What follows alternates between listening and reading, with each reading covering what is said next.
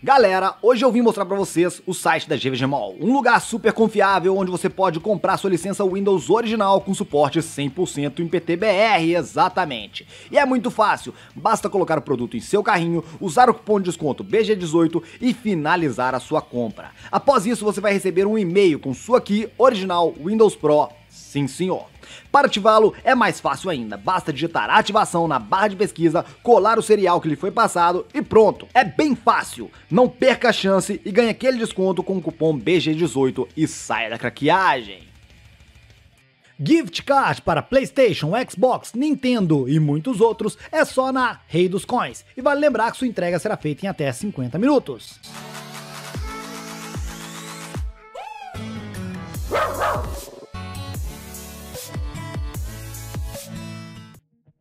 Fala galera, Bulldogames na área, trazendo aqui mais um vídeo comentado pra vocês. E hoje, provavelmente com uma ótima notícia para muitos, viu? Sim, jogo que estava dado como cancelado, preste atenção, da PlayStation Studios, exclusivo, teve várias e várias features reveladas nos últimos dias, exatamente. Podendo nos levar a crer então que a informação de que seria cancelado não era verdadeira. Vamos comentar a respeito disso, acho interessante ter sido falado porque foi feita por gente que trabalhou dentro desse game e eles estão falando que não foi cancelado e mostrou algumas outras novidades a respeito do jogo. Então caso tu queira saber a respeito disso tudo, já vai deixando seu like, se tu ainda não é inscrito no canal, posto pra ninguém, se inscreve, não esquece de clicar no sininho porque o YouTube não entrega o vídeo pra ninguém. Então bora lá! E bem, meus amigos, antes de começar esse vídeo aqui, vai um recado rápido pra vocês, ó, tá rolando aqui no canal um mega evento onde vocês podem participar gastando apenas 70 centavos. Clica aí, ó, no primeiro comentário fixado, que esse sorteio será realizado mais ou menos daqui uns 10 dias e qualquer pessoa pode concorrer. Vão ser 2 PS5 sorteados, um Xbox Series S, Nintendo Switch e dinheiro no Pix. Clica aí, primeiro comentário fixado e vem ser feliz! E bem, meus amigos, multiplayer da Last of Us tá virando novela, eu sei. Muitas pessoas devem estar ficando loucas, mas uma ótima notícia no dia de hoje, né? Porque há umas 2 semanas foi dado quase como certo que o jogo estava cancelado. Todo lugar falava cancelado, vai ser isso, vai ser aquilo, papai, popô. Agora parece que algo interessante foi divulgado por Ian Blake, né? Designer de jogos associado da Naughty Dog. Sim, senhor, ó. Fraguem só. O novo... Fraguem é muito de BH, saquem só. O novo multiplayer de The Last of Us pode ser um projeto de longa escala, larga escala. Ele teria lobbies para 40 jogadores simultâneos em um mapa. Sim, de acordo com rumores, indícios compartilhados nas redes sociais de Ian Blake apontam que o modo terá suporte para até 40 jogadores, onde eles iriam entrar naquele mundo, aí teria PVP, teria PVE, teria a porra toda naquilo ali. Aí, cara, mas como assim 40 jogadores em um mundo e papapá? Vale lembrar que esse The Last of Us, ele vai trabalhar quase que no estilo de um MMO, né? Onde você vai viver uma vida ali dentro, vai ter modo história e vai ter coisas multiplayers. Essas coisas multiplayers específicas, né? Missões, raids, eventos, serão feitos ou no modo solo, vai ser da sua forma, né? Do jeito que tu escolher, ou então vão ser feitos aí no modo collab, cooperativo. Esse associado acabou revelando algumas coisas muito interessantes, né? Porque ele acabou deixando claro na descrição dele do LinkedIn, que pra quem não sabe também é como se fosse uma rede social para você procurar empregos e deixar ali seu perfil exposto, mostrando onde você trabalhou, que ele está trabalhando em um ambiente de host dedicado do The Last of Us Multiplayer.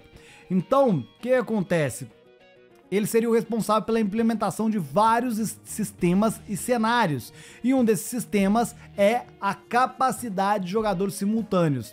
E por que isso daí é uma baita de uma notícia, cara? Porque a gente sabe que a PlayStation gastou muito dinheiro nessa brincadeira de jogos e serviços. Foram 700 milhões de dólares. 700 milhões de dólares em 10 jogos e serviços até 2026. Já estamos em 2024, nenhum foi lançado. O único que tinha sido lançado, The First Let It Die, foi retirado da PSN para ser melhorado, e aí ele será refeito para ser relançado depois. Então, a boa notícia é essa, que um jogo que estava dado como descartado, parece que não está descartado.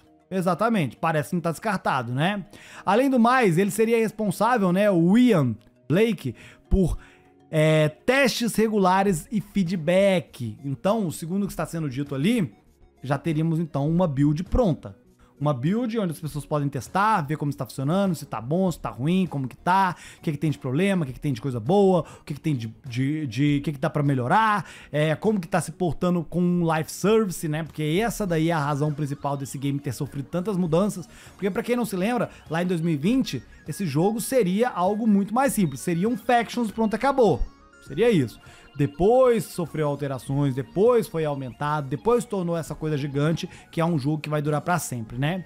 Então a notícia boa, meus amigos, é que parece que o jogo não foi cancelado, será lançado, e o que deixa claro ali do Ian Blake é que ele já tá colocando aquilo ali no perfil dele, porque provavelmente ou o serviço, o trabalho dele nesse game já está quase terminando, e ele tá precisando de quê? De uma nova vaga de trabalho.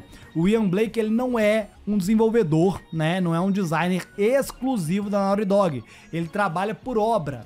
É igual ator da Globo. Ele vai lá, é chamado pra fazer um game, ele trabalha, papá, quando acaba o trabalho, ele para de receber, volta pro mercado de trabalho para buscar, né, uma nova obra.